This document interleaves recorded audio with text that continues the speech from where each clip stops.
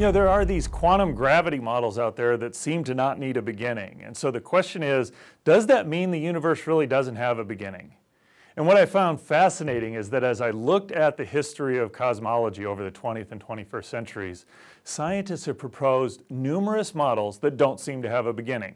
Einstein put in the cosmological constant to get a static universe. We talked about oscillating universes or steady state universes that don't have a beginning.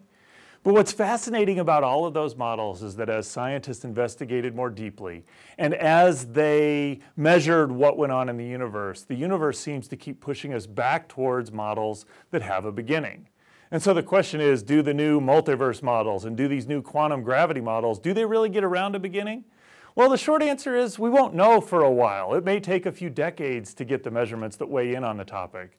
But the history seems to show that where scientists continue to come up with models that don't have a beginning, the universe seems to keep pushing us back towards the models that really do have a beginning.